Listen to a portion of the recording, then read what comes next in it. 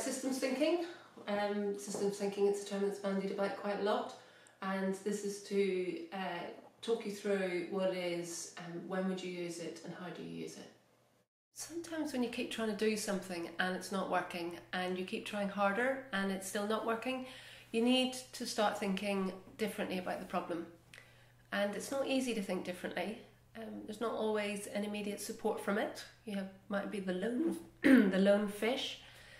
It can be seen as a challenge, the genuine efforts and investments in the issue and all the work that people have done so far. And sometimes you've been working so hard that to then be told that you've missed a point or been on the wrong page or just missed something can be quite hard to hear. So it takes a little bit of courage to be the one that swims in the opposite direction, trying to look at things a bit differently. And systems changers are people who are able and willing to do that. So this is a really nice quote from Einstein, which about changing our patterns of thought, and we'll not be able to solve the problems that we created with our patterns of thought.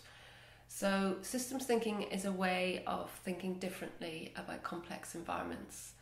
It's essentially a management discipline of thinking that examines linkages and interactions between different parts of a given system, and it works on the basis that it's those interactions and interrelationships between those parts which need to be understood in order for the system to work more effectively.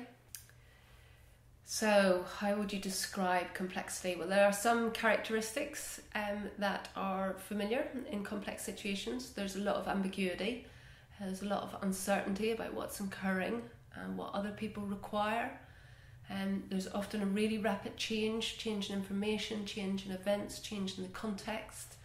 And there's a degree of unpredictability that is inherent in the situation. There's often strong links to other problem areas that are also quite complex, so it becomes like really massive. And there can be this sense of being like totally overloaded or not in control.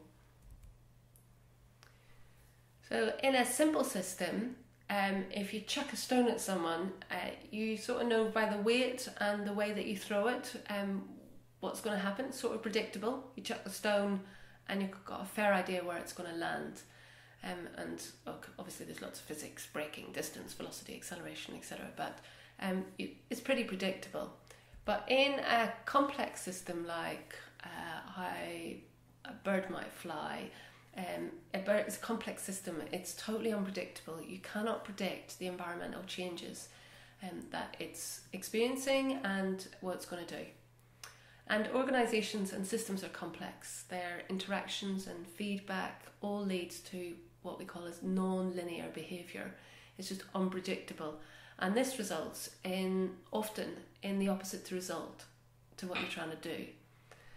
And when you're trying to control a complex system in a linear way, what you end up with are unintended consequences, often the exact opposite of what you set out to achieve.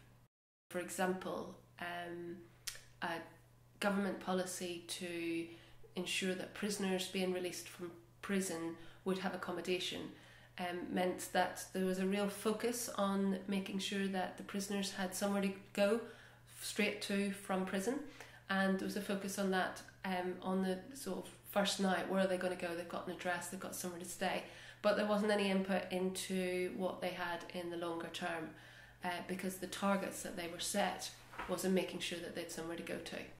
Or the government did a policy in 1994 to take away the local authorities' need to provide halting sites for gypsies and travellers around England.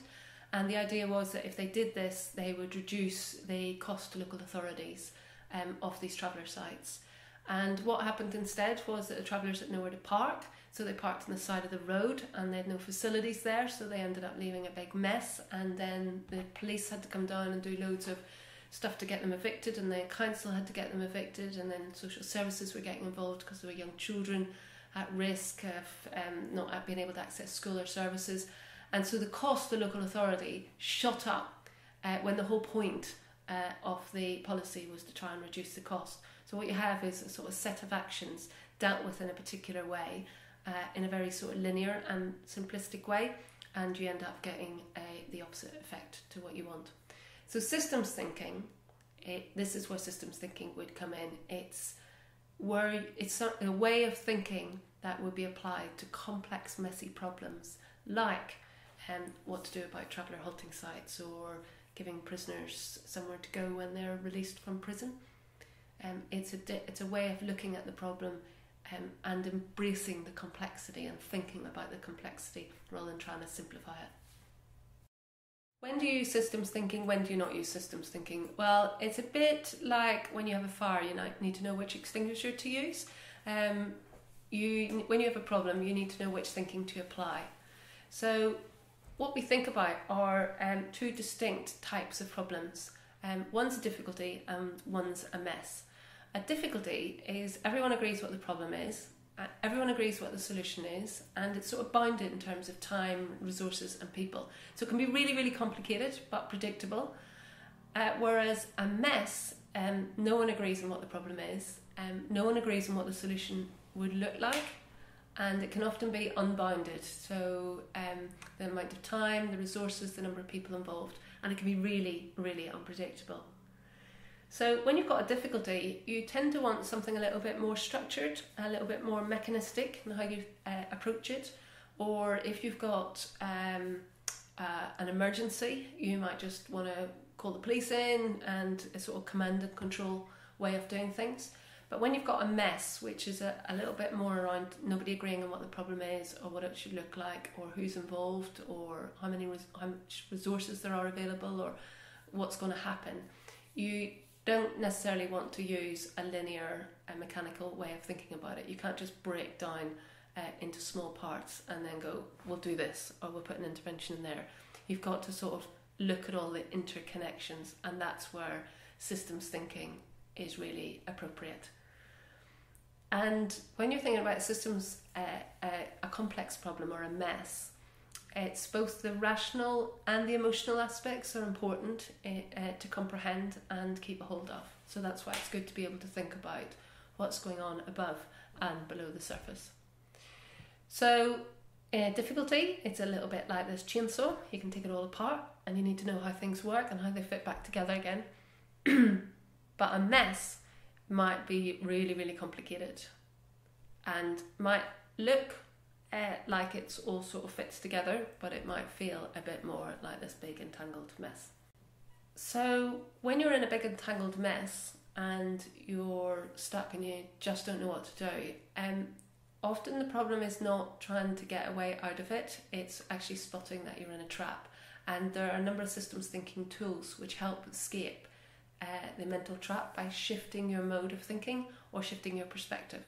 So this looks like a zebra, but if you see the bigger picture, then you can see it's not a zebra.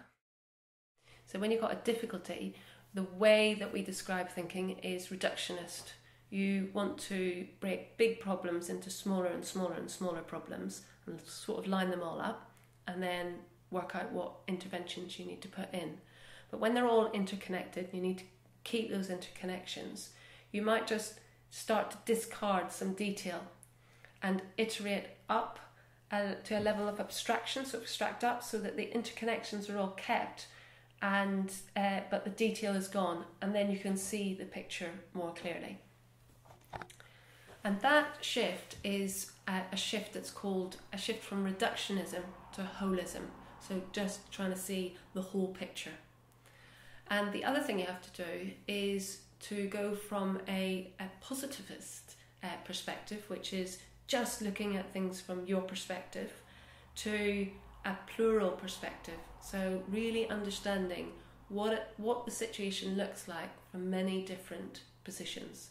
So if you're trying to tackle neighbourhood renewal or reduce the number of teenage pregnancies, there's no point in trying to think about it from the government's perspective and how much money it costs to look after young parents, or how much money it's going to cost to increase policing in a local neighbourhood. You've got to be able to think about it from all the different perspectives. What's the police perspective? What's the community's perspective? What's the local council's perspective? You've got to be able to look at it from everyone's different perspective and see their perspectives as valid, even though they're not shared with the way that you might see the world. And that's a shift to a sort of more pluralistic way of looking at things.